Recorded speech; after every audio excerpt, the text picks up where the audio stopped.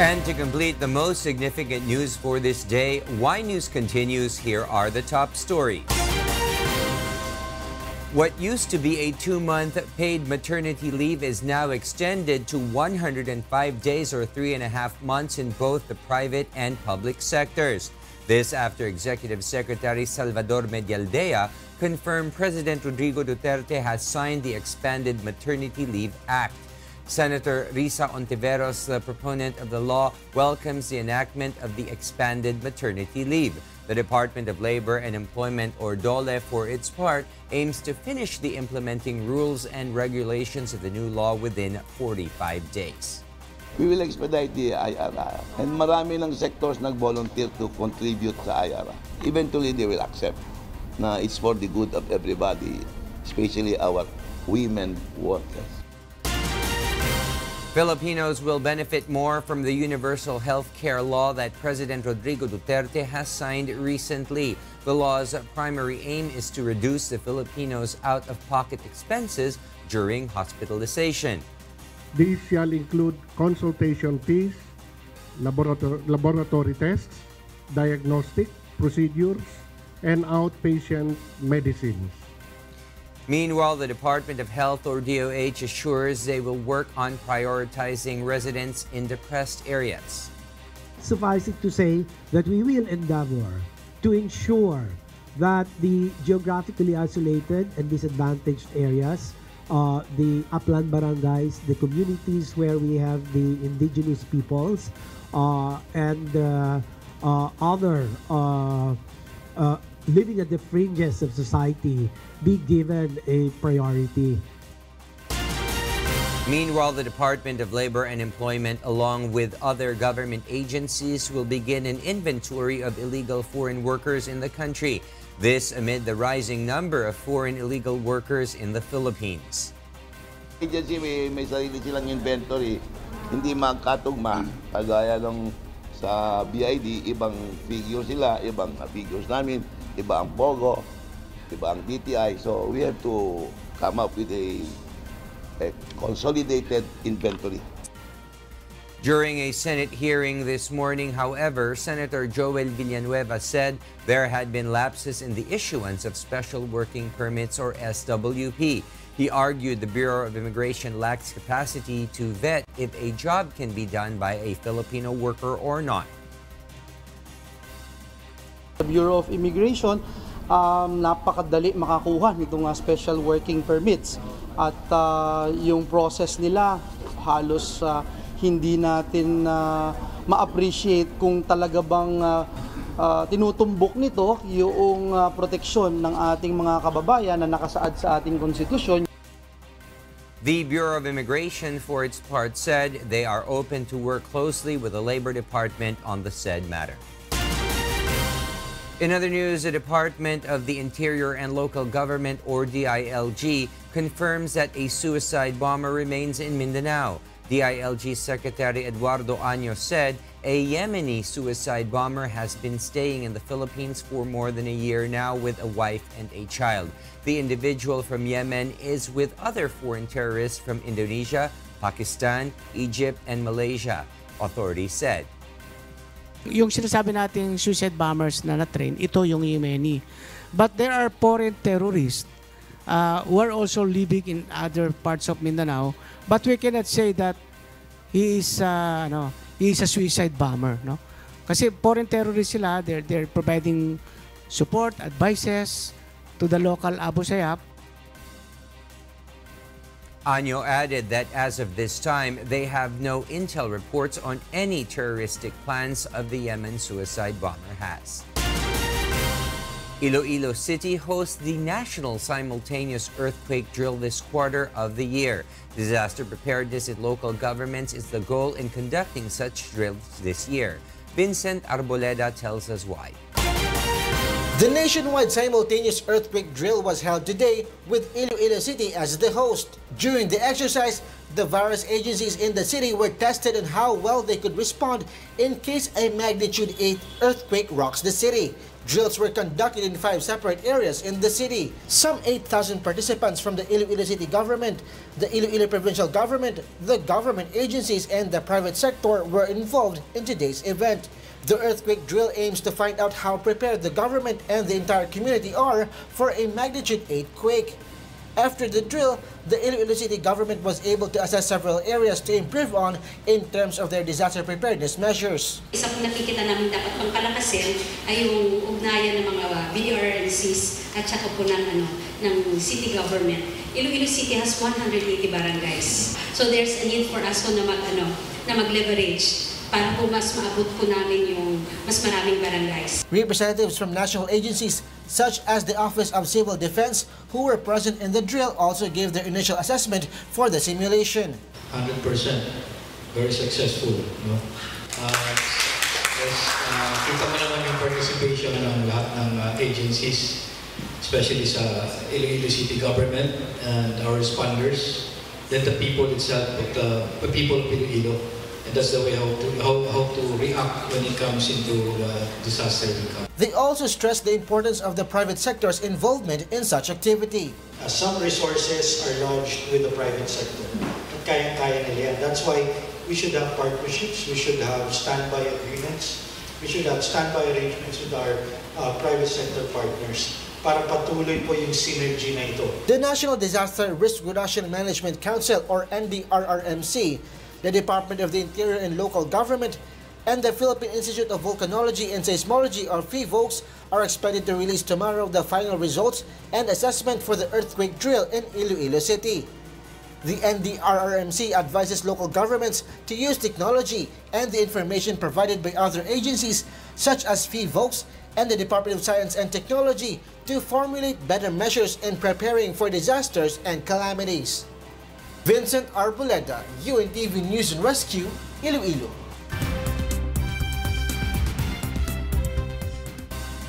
And for the news abroad, here's Kath Dumaraos live from Bangkok, Thailand. Kath, good evening. Good evening, William. British billionaire Richard Branson hopes his benefit concert for Venezuela will break an aid impasse at the country's international border. Beverly Saison tells us why. Workers were busy setting up the staging grounds for the Venezuela Aid Live show being organized on the Colombian border with Venezuela. Event organizers say some 250,000 people are expected at Friday's February 22nd concert, which organizers say is aimed at raising $100 million to provide food and medicine for Venezuelans suffering widespread shortages. Billionaire Richard Branson is backing the show, which will be held in the Colombian border city of Cucuta. The event will feature performances from at least 35 artists, including Alejandro Sanz, Maluma, Luis Fonsi, and Carlos Vives. I think that if we can persuade the soldiers to open the bridge, that is the ideal outcome from this concert. That will then mean that people who are dying from cancer because they're not getting the right pills or other illnesses, they will be able to get medical help. There will be 1 million people led by Juan Guaido waiting on the other side of the bridge to distribute food, medical supplies to the people of Venezuela.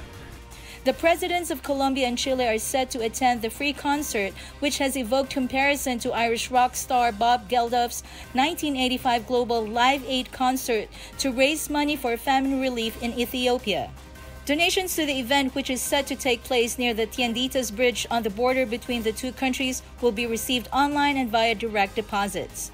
Hundreds of tons of humanitarian aid from the United States and other countries are being stored nearby. The food and medicine are set to begin being moved across the border on Saturday, February 23rd, though it remains unclear if Venezuelan President Nicolas Maduro, who denies any crisis in his country, will allow them to pass. Increasingly internationally isolated President Nicolas Maduro, who denies there is a humanitarian crisis in Venezuela, says Western relief efforts coordinated by the opposition are part of a U.S. orchestrated coup to overthrow him. Pink Floyd co-founder Roger Waters has also slammed the upcoming as part of a U.S.-backed effort to tarnish the socialist government. It has nothing to do with humanitarian aid at all. It has to do with Richard Branson, and I'm not surprised by this, having bought the US saying, we have decided to take over Venezuela for whatever our reasons may be. I don't think that Roger Waters is the best expert when it comes to what's going on in Venezuela. He says that it's a democracy, people are not suffering, and it's just not true. I mean, anybody who knows anything about Venezuela should know that is, to be honest, a load of rubbish, and that Venezuelans need help. Maduro is planning 2 rival concerts on the Venezuelan side of the border on Friday, and the Venezuelan government says it will distribute aid to poor Colombians. Beverly Saison, UNTV News and Rescue.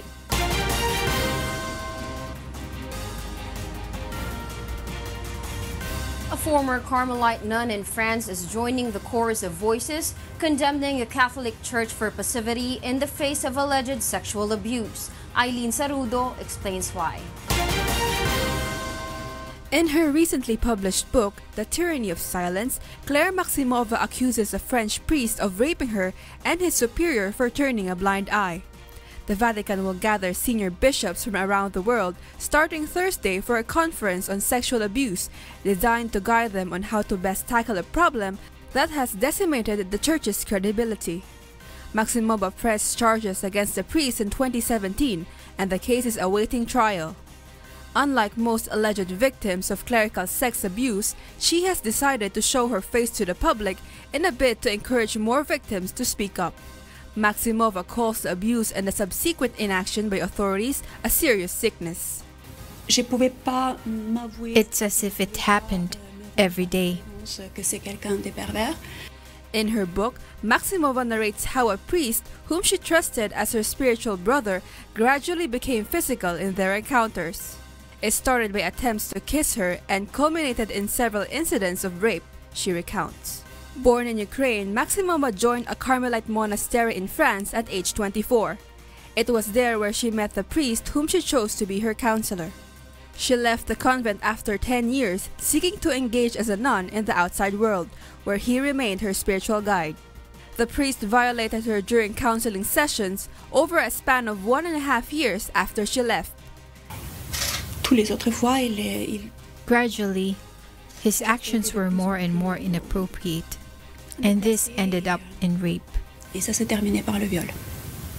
She reported him to his superior twice, only to be surprised that not only did he escape sanction, but he was even assigned to run a convent.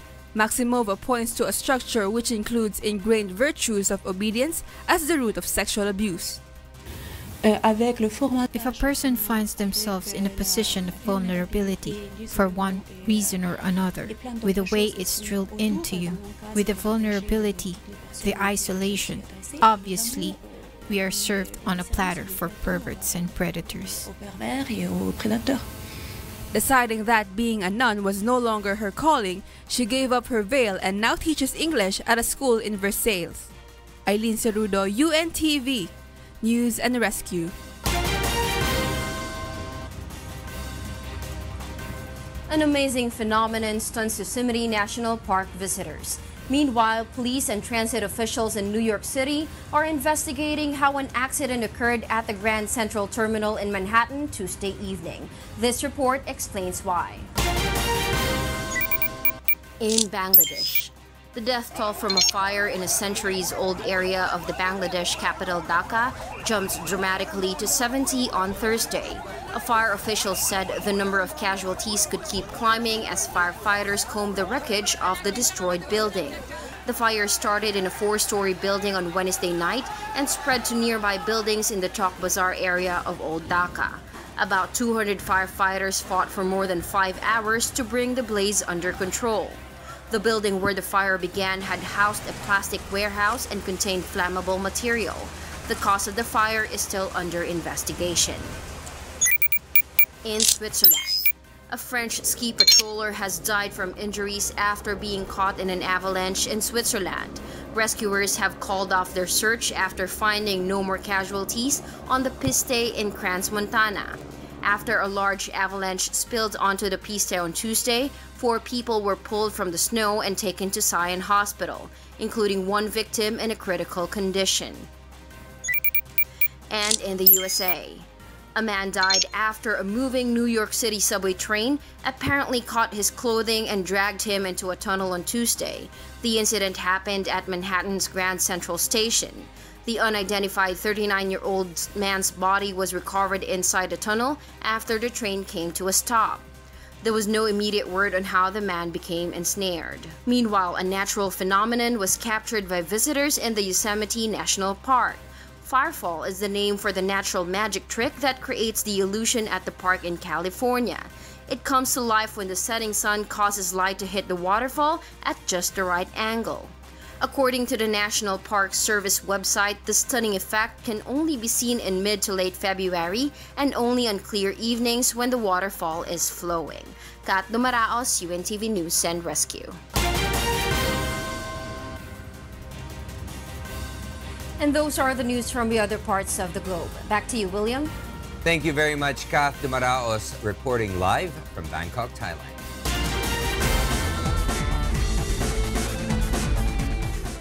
...300-meter indoor world record holder Noah Lyles is confident to become somebody bigger someday. Asher Kadapan Jr. explains why. American sprinter Noah Lyles is dropping plans for a sprint double at September's World Championship in Doha and will focus only on the 200 meters. For months, Lyles had talked about going for gold in both the 100 and 200 meters in his first World Championships. But the emphasis now will be on his best event, the twice Diamond League 200 meters champion said. My coach has now come to the conclusion that he believes that I should gain my first gold before going into the Olympics and trying to double. And I agree with him. I think it's very smart that, because right now I'm in a position where if I get up in that final, I know I can win that 200.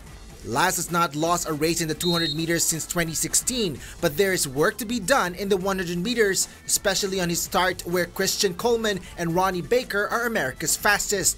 But the 300 meters indoor world record holder is confident to become somebody bigger someday. When Michael Johnson left, who was the next Michael Johnson? When Carl Lewis left, who was the next Carl Lewis? I mean, there have been at least 5 athletes they have compared to Bolt before I got here. I mean, all I can say is they're always going to be looking for the next something. Asher Kadapan Jr., UNTV News and Rescue.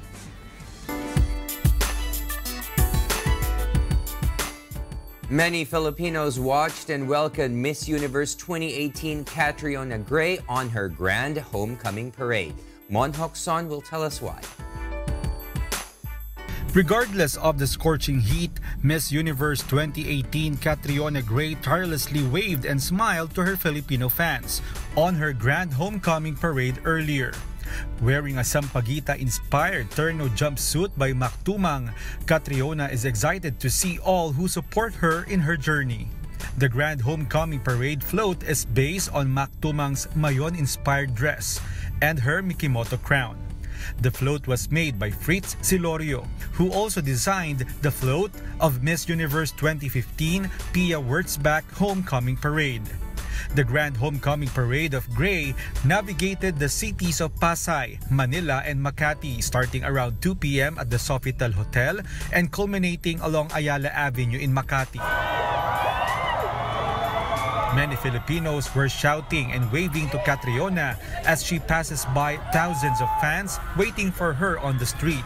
The float was escorted by MMDA traffic enforcers and traffic constable to manage the expected traffic congestion. Many roads were closed to traffic, but immediately opened once the float passed by. The parade ended at 6 in the evening at Glorieta EDSA in Makati City. Meanwhile, another parade will be held in honor of the Miss Universe 2018 on Saturday, February 23, around Araneta Center in Quezon City. Monhok Son, UNTV News and Rescue, Makati City. Pampanga-based designer Mac Tumang has created another masterpiece for Miss Universe 2018 Catriona Gray. Tumang posted on his Instagram account the 2 outfits for Gray's homecoming parade. The two pieces, as glamorous strapless dress and a Philippine terno, were inspired by the country's national flower, the sampaguita. According to Tumang, you will definitely know your home when you smell the aromatic fragrance of the sampaguita. Aside from bearing sampaguita designs, his creations were also adorned by patterns and the color of anahaw, which is the Philippines' national leaf. Tumang first made headlines after his lava gown creation created buzz in the 2018 Miss Universe pageant. And those are the reasons behind the news of February 21, 2019. On behalf of Rheena, Villamor-Camara, and Angelo Castro III, I am William Thio. Because we need to know, we will always ask why. Good evening.